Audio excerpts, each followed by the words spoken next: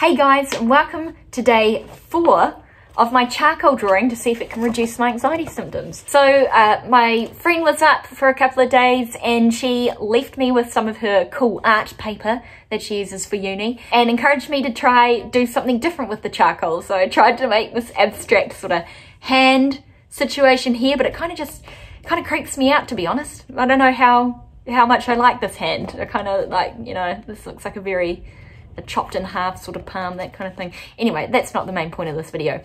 I tried to play around with some textures and some, you know, different ways of using the charcoal to see what else I can create with it. So I made like this weird ribbon thing, did like a little flowery thing down here, didn't do any shading. I tried to do a star because I was like, oh, this would be like kind of cool, like a reach for the stars sort of moment. Not the thing I'm happiest with, but you know what? Again, I had a really good time doing this one because I did it with my friend this morning. Yeah, it's been a real treat to have her and see other things that she does. So my close friend is a fashion designer, or studying anyway, and she did this cool one. Isn't that crazy cool? I just think it's so artistic. Look at that hat. Very cool. Hope she doesn't mind.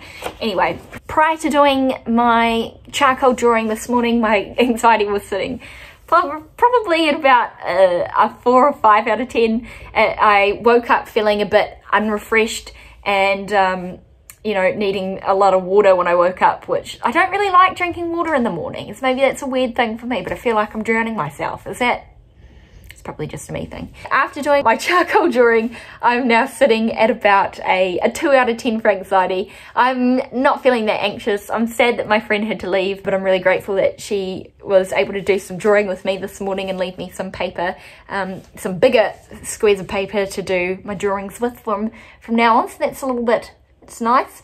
Thank you for watching, and I'll see you here again tomorrow for day 5. See you later.